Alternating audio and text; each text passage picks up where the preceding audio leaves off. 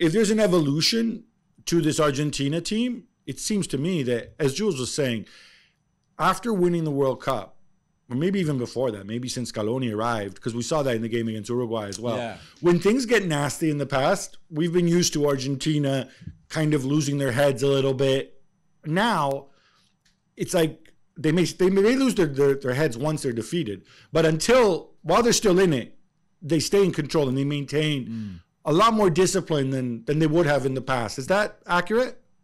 Yes, it's accurate. They know their quality. They know that they are very good. They know that nowadays they're world champions. Everything began at Copa America in Brazil when they won Copa America, the first trophy won by Lionel Messi. At that time, I worked in this tournament specifically. I worked for ESPN Argentina because of the COVID. ESPN Argentina couldn't send a reporter for Brazil, so I worked the whole tournament for ESPN Argentina, covering Argentina.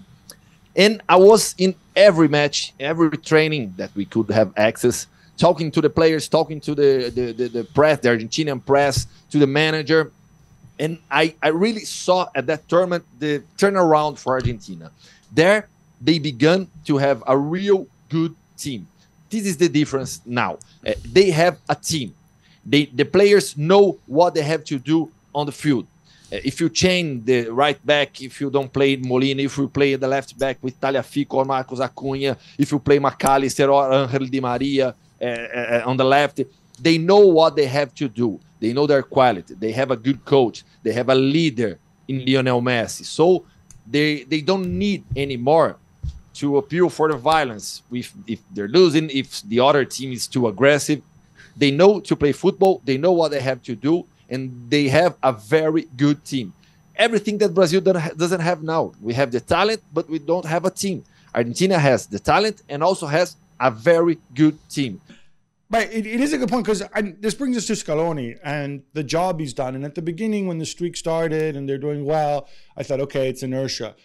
But now, Jules, I'm kind of rethinking this. Because, you know what? Otamendi scored a great goal, good leader, whatever, good first half of the season with Benfica last year. But it's still freaking Otamendi. Lo Celso, who you see, right, who can't get on the pitch at Tottenham, even when they need him because Maddison is out, right? These are the players, right? Messi, with the whole world of things that he forces you to do because he's older when you're not in possession.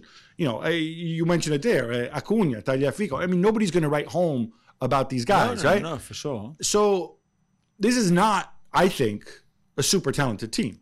When the most talented, except for the forwards, if I was to ask you, who is the best player in Argentina who's not a forward, you would probably say what? McAllister, Enzo, right? Somebody like that, right? Romero when he's not getting sent off. Yeah. But I mean, we're not talking top 10 players in the world in any of these. But to be fair, that like Gustavo explained, I think they just needed the team and the structure more talent than the greatest player of all time anyway, which they already have. And not for long, because there will be a point, a little bit of what we saw on Tuesday night, where he won't be able to do it anymore at that kind of level. For now, he's still fine, of course.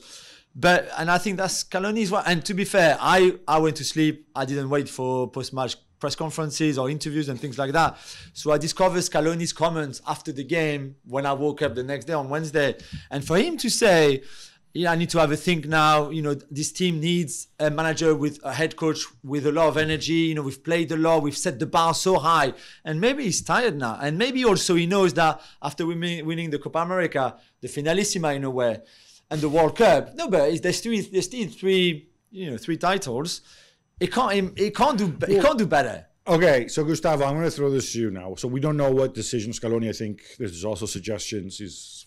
I think his father has not been very well.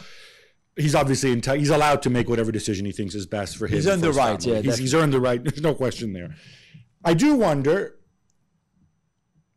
do these people not talk to each other? If I'm Marcelo Gallardo, I was thinking exactly the same thing. Like, you can't wait another week before you say yes to Saudi and see if there's an opportunity there. 100%. At least just a little bit, no? Yeah, for sure. You can change your mind. No, it would be the best possible fit ever to replace Lionel Scaloni. But I don't know. I'm not sure. I think that yes, Scaloni is tired. The match was tough, the pressure and everything that happened. I think that this whole environment, maybe it was too heavy for him that night. I'm not sure. I'm not sure if he's gonna leave. Today, I don't think that he's gonna leave. Maybe not until the next Copa America. We have just a few months for the Copa America. We have two more friendlies in March, then friendlies and the Copa America. So the time is short. Also, I really don't think that he's gonna leave now. Everybody was shocked by what he said in Argentina. Everybody was shocked because nobody ever said that, maybe Scaloni will leave. Scaloni thinking that he's gonna leave, because we also have many reportings inside the team. So this kind of news, people know before.